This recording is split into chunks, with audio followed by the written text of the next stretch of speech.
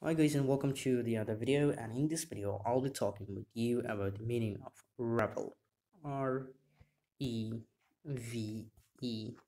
rebel. So let's get started. Rebel is verb, and it means delight,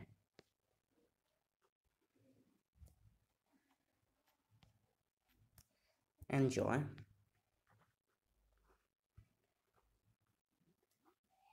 or relish. Relish.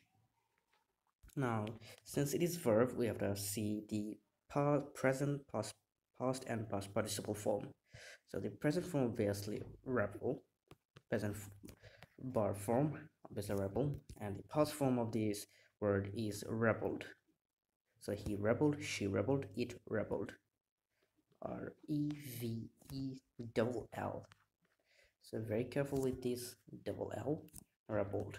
And the past participle form pp is rebelled as well. Rebelled. Let's see an example.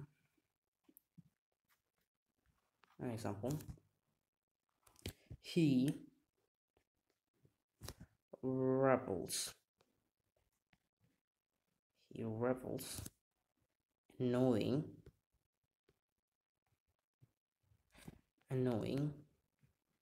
others, not others. You have to put s because it's noun. So he rebels, and we have put down s after rebel because it's the rule of third person singular. He, she, it. And then if the verb, then after the verb we have to put s or yes. That's the grammatical rule, and you have to abide by the rule or rules. Reveler, Revell. Reveler is noun.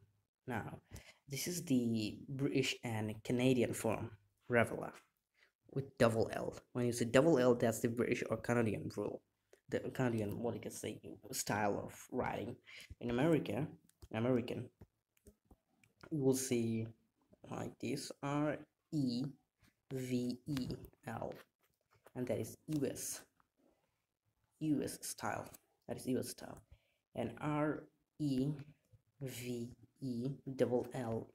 and that is UK style, as well as Canadian style. Reveller, this double L, UK, and Reveller with one L is American style. And this word is noun, and it means this word reveller, revel, or double Ler, means that a person like this person, he likes to enjoy doing something annoying. So he obviously enjoys, but doing something irritating. This is the meaning of this word reveler. And lastly, revelry. Revelry, and this is also a noun form of revel. So thanks for watching. Bye.